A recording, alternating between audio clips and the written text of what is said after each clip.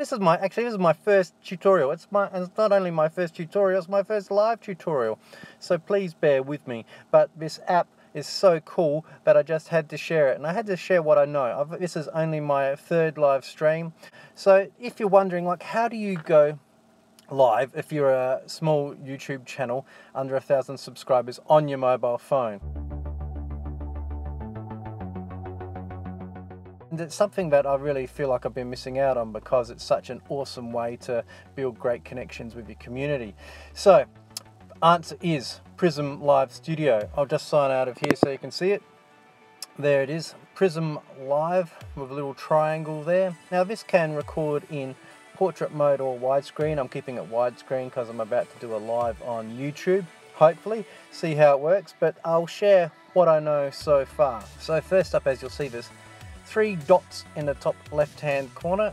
I will click on that, and that shows that my microphone is on. You can select your front facing. Oh, you flip it. Oh, that's cool. You can flip it so you're not in reverse.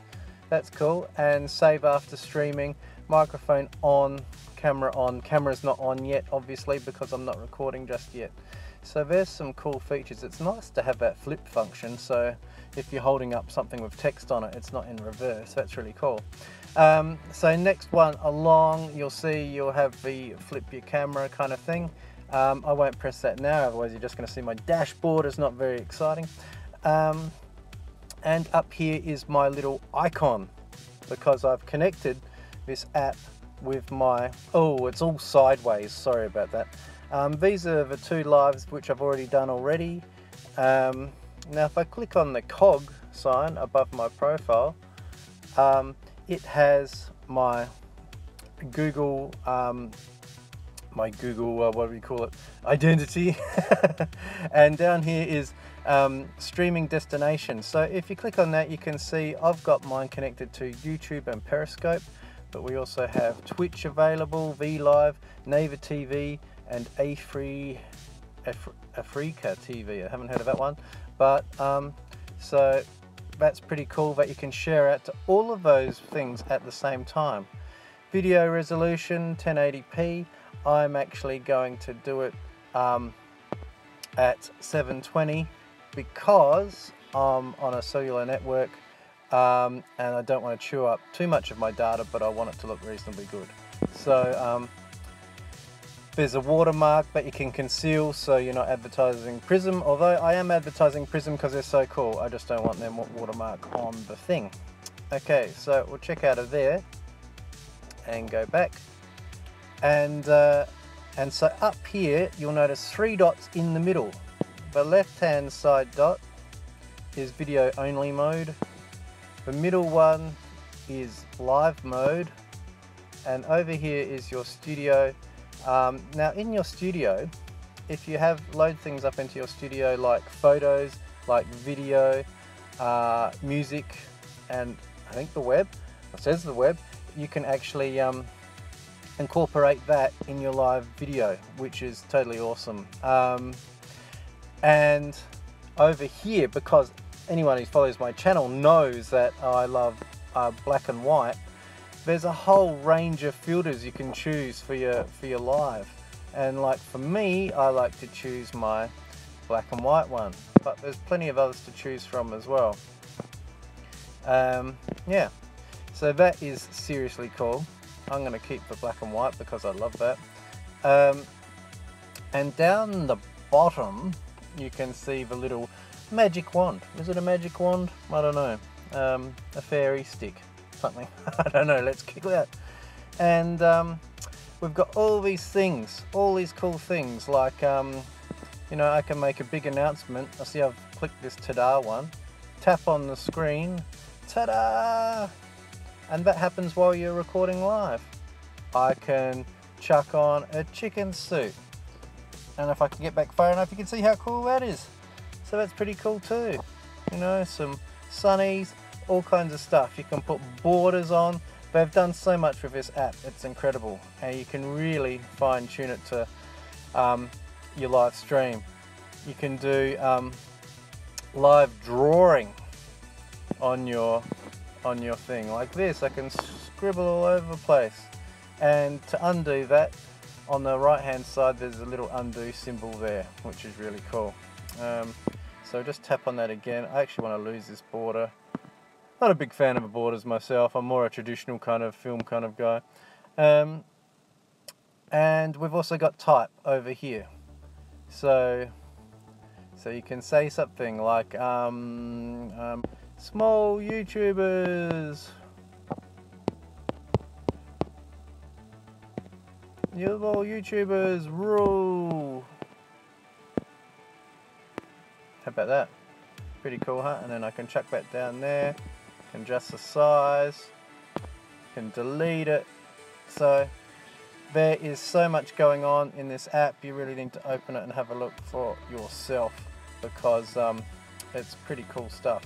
So as you can see on the right hand side in the middle, I've got the live setting highlighted with that little yellow dot right there,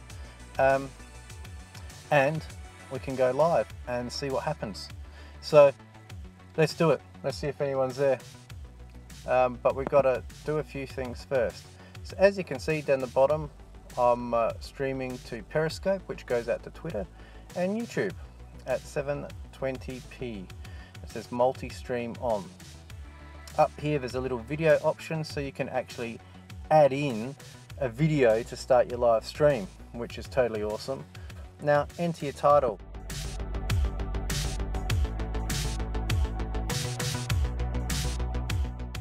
That's got some serious SEO going on.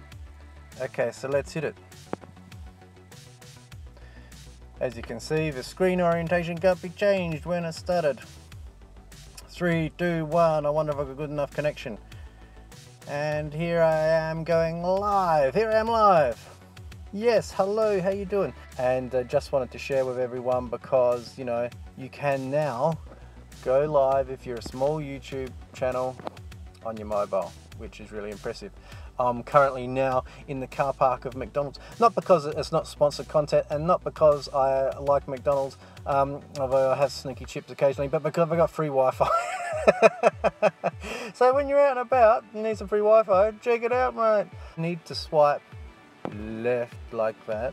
Here you go. Here's the option where you want to add photos. Here's a photo of a drawing which I did recently. I can add this in. I don't know if I need to hit that, and there we go. And add. And then I can chuck it in like that. If you can see that, that's one of my latest drawings for a kids book that I'm doing.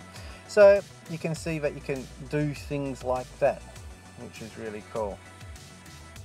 Now I can click on that again and delete it. And also all those filters that I showed earlier in the before I went live, you can add those while you are live, doing your live. There was a couple of things that I've overlooked. Well, I didn't overlook, but didn't actually work. Now it's interesting. Normally you would see chat comments popping up here, and there were people in the chat. Now I've done it 3 times now. Twice on a cellular connection, once on Wi-Fi. Both times I've been on cellular, there's been no chat. And when I've been on Wi-Fi, there has been a chat. So I'm not quite sure what's going on there. I don't know if it's just coincidence. I don't know if there's a slight glitch in the app. But I had my laptop set up beside me, and I could see comments were coming in, but they weren't appearing here. Normally, you swipe left across the screen, and that should work with you. Now, if you encounter any issues with this, let me know in the comments down below, because yeah, it'd be really interesting to work out what's going there. Anyway, I'm going to persevere with this app because I really love the function of going live from my mobile. And yeah, please let me know if you found this helpful at all as a small YouTuber. Me personally, I'm on a career pivot experiment where I'm trying to do make a living doing creative work that I love. At the moment, I'm doing some kids books work, and I'm documenting my journey along the way, and also putting anything out there online which might be helpful to creatives trying to get their message out to the world. So that's just what I'm doing. So if that interests you, click the bell, subscribe, comment, all those things, all those kind of YouTube things. But you've tuned out by now, so that's fine.